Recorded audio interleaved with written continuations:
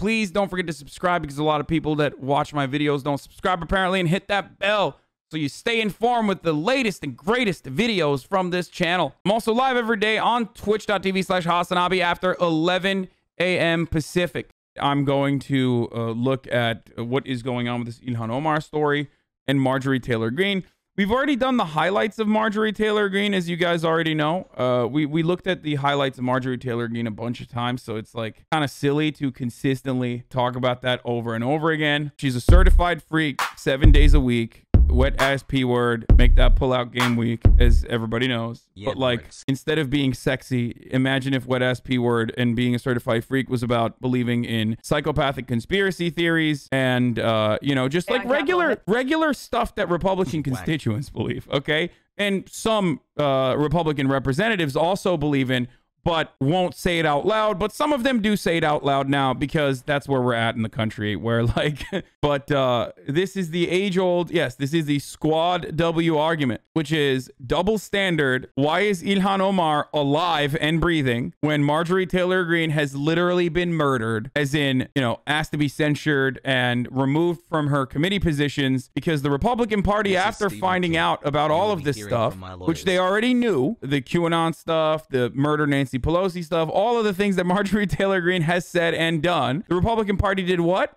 Did they censure her? Did they say, hey, please stop doing this? No, they put her on the education committee, because that's what the Republican Party believes in America needed, okay? It goes to show how much they give a fuck about education. We are talking about the House of Representatives, and that is considered the madhouse by the Senate, and that's why a bunch of Republican senators, including Mitch McConnell, have come out with strong words against Marjorie Taylor Greene. Mitch McConnell even ended up calling her a cancer. Before we get to this part of the story, now the GOP doing the no you actually move, or old heads will know this as the Squad W defense. If they can hit us, then we should be able to hit back on them. Let's hear what Mitch McConnell had to say about Marjorie Taylor Greene. Also, incredible title from the WAPO opinion. Has Mitch McConnell been struck by a Jewish space laser, writes Dana Milbank. We've known about this shit for a while, and Mitch McConnell chose today to take a stand,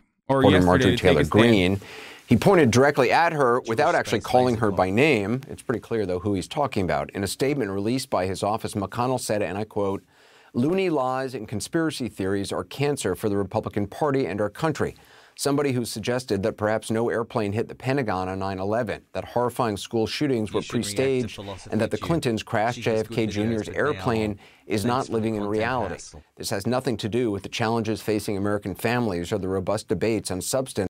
Mitch McConnell be like, everybody knows the Pentagon was hit by a plane, you know, controlled by Ahmadinejad, which is why we need to nuke Iran immediately, like tomorrow, I mean. And also, school shootings are not fake, they're real, but they're also very good. And what we need to do is arm more teachers so they start shooting their students. Therefore, that's built in austerity, as you know. This is a program we started in my home state of Kentucky. It's built in austerity. It's celebrated so that the wealthy Kentuckians can take more of their bacon home. And the oppressive government doesn't take their money away from them.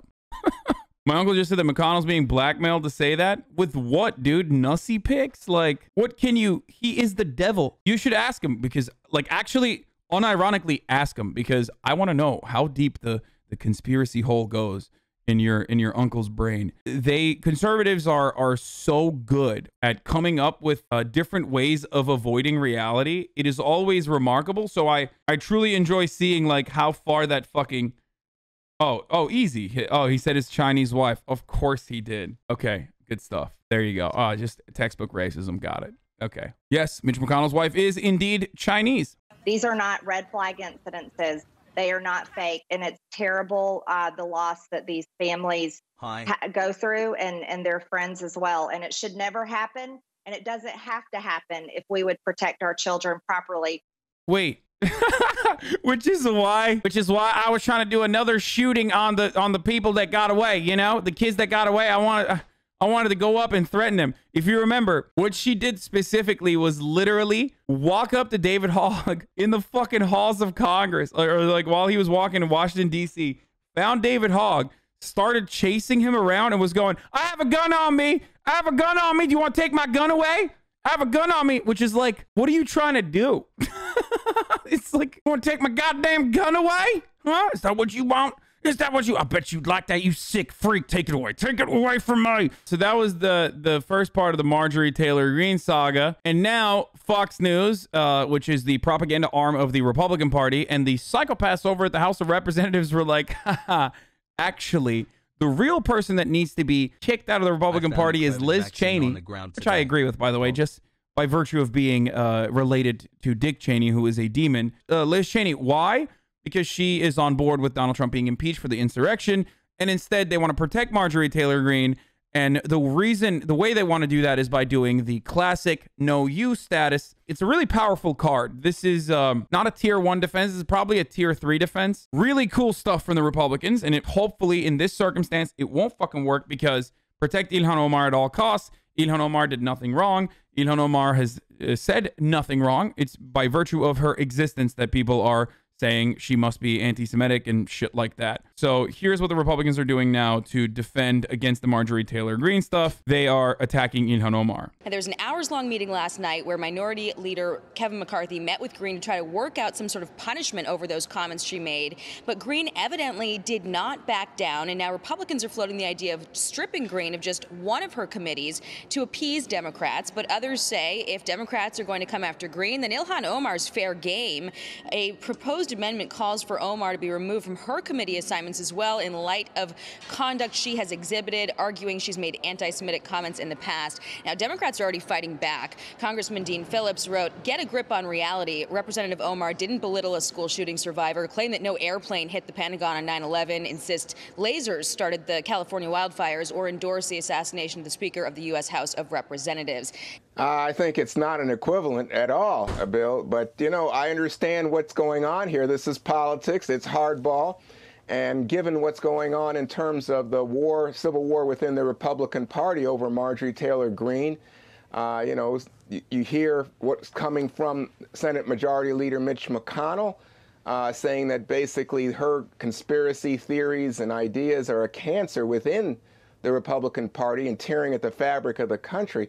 I think there are people who then say, well, let's find a vulnerable Democrat and try to go after her to try to, you know, dilute the power of what's being said about Marjorie Taylor Greene.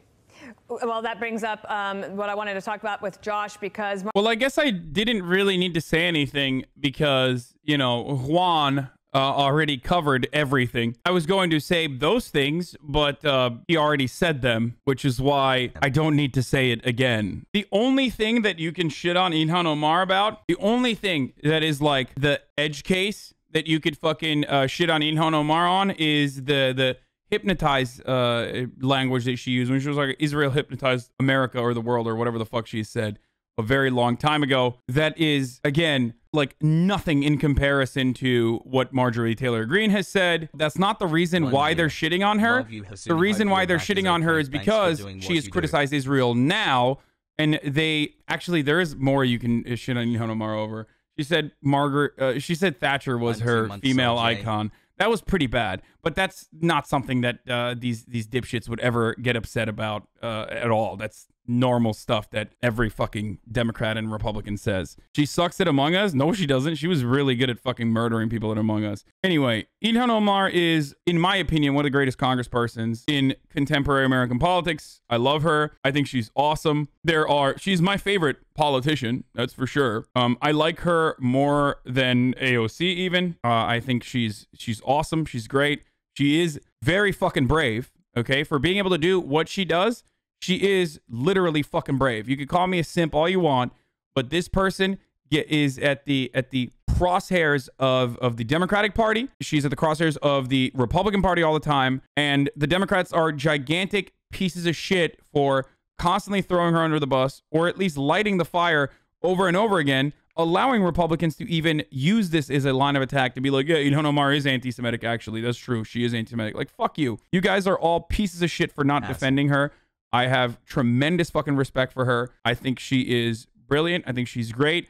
She is a much needed voice, and that's all I gotta fucking say. One of the funniest arguments was when she talked about AIPAC and the power AIPAC holds, like the power of influence AIPAC wields over the American Congress. And everyone was like, that's so anti-Semitic. It's literally a fucking lobbying firm that's not anti-Semitic. Criticizing Israel is not saying Jews are bad. Okay. And beyond that, criticizing AIPAC, which is a special interest lobbying group for Israel, or American Israelis, that has literally fucking curbed back American free speech laws in the most significant and most unconstitutional way possible, successfully, by the way, by making teachers and shit sign like BDS forms before they can get a job. Saying that that is a powerful lobby is anti-Semitism is psychotic. I feel like hypnotizing the world is a pretty accurate statement. Is it wrong because anti-Semitic people can feel emboldened by this rhetoric? Hypnotizing is definitely a fucking callback to, I mean, dude, like Jews can do hypnosis and shit like that is regular anti-Semitic conspiracy theories. Sorry, that's just the truth. I've talked about conspiracy theories and how anti-Semitism is rooted within the heart of most conspiracies before. Like literally fucking, it is a very common conspiracy theory. It is a very common fascist talking point. Like, you know, Jewish curse, Jewish hypnosis, they are dog whistles for sure. You're stretching, bro. Israel has definitely hypnotized the world. If you live on no tries to both sides of this shit. Man, I criticize fucking Israel all the goddamn time. What the fuck are you talking about? I'm simply stating that using, dude, I can't even fucking say using hypnotizing was a bad fucking, bad way to talk about that. No, it's not. It is literally a bad way to talk about it. But outside of that, you can't attack her on anything. It's fucking bullshit. It's absolute bullshit. You substitute hypnotize to manipulate and boom, you're gone. It's done. You fixed that problem. That is some OG anti-Jew, anti-Roma shit. Yup. For sure, 100%. So, look, dude, guys, I am unfortunately too well-versed in conspiracy theories. So when I hear something like that, I'm like, that you could say that that's anti-Semitic for sure. Regardless, though, it doesn't matter because, again, it's fucking bullshit. The rest of it is bullshit. The rest of it is a massive stretch. And Democrats engaged in that, by the way. Like, Democrats actually fucking engaged in this witch hunt against Ilhan Omar. So didn't she say she didn't know hypnotism was linked with anti-Semitism? She did. She did say that. I'm stating that, like, even though she did apologize for it, that is like the only thing that you could ever fucking criticize her for her usage of the word hypnosis because of its fucking anti-Semitic dog whistle, basically. But she herself is ESL. That could have been part of the reason. But again, she fucking apologized for it. Doesn't mean literally hypnosis. She means manipulated. And regardless of that, I'm still 100% on board and defending her. English is her third, fourth language. Yeah, it's not even fucking second language. Most people don't even know that, though. Most people don't think that's the fucking anti-Semitism. Most people think she's just anti-Semitic because she has a fucking hijab and she's brown and she's Muslim, okay? That's the reality. I'm sorry. That's literally the fucking reality. Most people just think, oh, you're Muslim. You must be anti-Semitic. You must hate Jews. Marjorie Taylor Greene responded to McConnell saying that by tweeting this, that the real cancer for the Republican Party is weak Republicans who only know how to lose gracefully. This is why we are losing our country. How do you see it, Josh? At one side or the other and put our jerseys on and understand that, like, okay, I got to defend the indefensible here because they wear, you know, a Republican shirt. No, thank you. Marjorie Taylor Greene, no, thank you. Ilhan Omar, no, thank you. Let's call it a day. Let me get in here on another topic. Let's not fucking call it a day, dipshit. What the fuck do you mean, dude? Let's call it a day. Come on, let's get one. One for one. Blood for the blood god.